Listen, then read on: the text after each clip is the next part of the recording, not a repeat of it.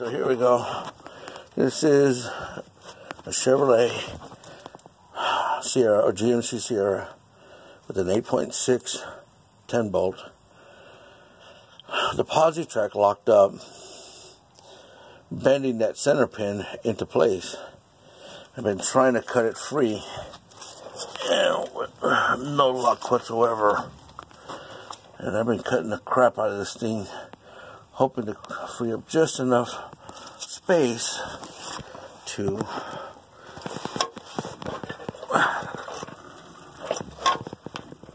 wiggle it out or move it out. I've already cut the counterweights off. Nothing. Now I've cut the other side free to see if I could relieve the tension on it, and no luck whatsoever. That bitch is jammed in there completely. As you can see, I cut completely through. You can actually see the spider gears on the bottom, and nothing. Whew.